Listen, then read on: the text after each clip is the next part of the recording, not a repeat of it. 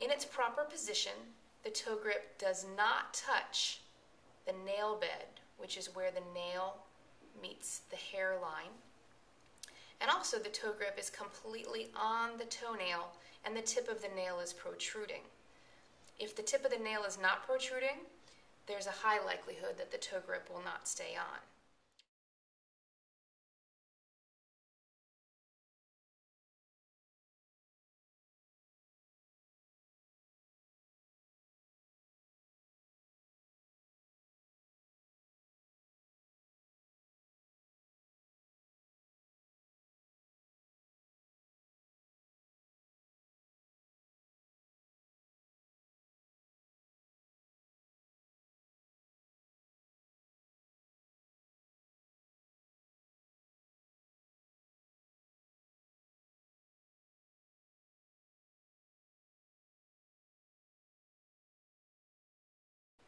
And this is something that you'd want to just check daily. Just do a quick visual inspection while your dog is wearing toe grips to make sure that they're in the proper position.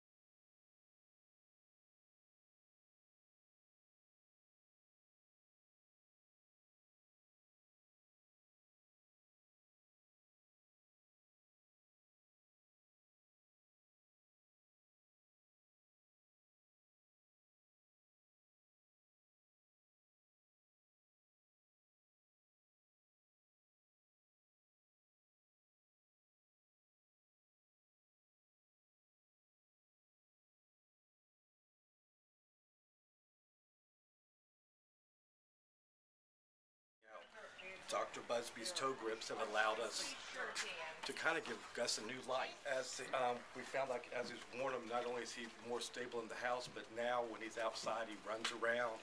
He's lifting his leg to potty again. He's trying to jump up on the furniture like he's not supposed to. They're wonderful. After we applied toe grips for the first time, and I saw a tremendous improvement. No more flipping that back leg out. She was walking real steady on the tile. I actually could pull up the rugs that I put down, which was wonderful. So, so she was really a lot more confident on the tile, and the walk was great. So it really made such a big difference. So I can tell you, she immediately within 1 week, I could notice a huge difference. And then over the past month, it just continued on improvement from there.